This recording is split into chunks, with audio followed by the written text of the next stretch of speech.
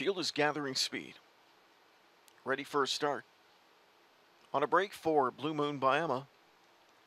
They're often pacing, leaving in the center Twin B, Raptor, Cobra Kai from the outside. Sentry Inspector moves forward off the gate. Through at the inside is Petit Poo into fourth.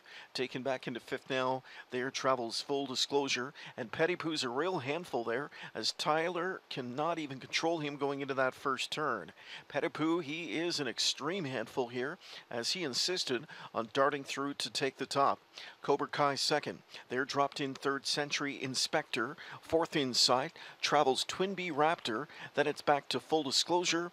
In the backfield, Katie's Bet, and trailing after the miscue, Blue Moon by Emma. So the opening quarter was 27-2, and it was an eventful first quarter for Petit Poo. Petit Poo's on top just over a length clear. Second at the inside.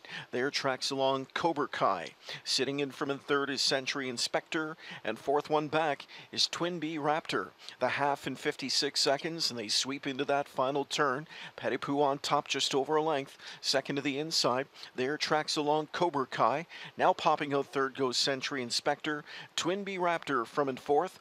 Inside trip for Full Disclosure, fifth now. Sixth up on the move comes Blue Moon by Emma, and trailing at the rail, there at the inside, Katie's Bet.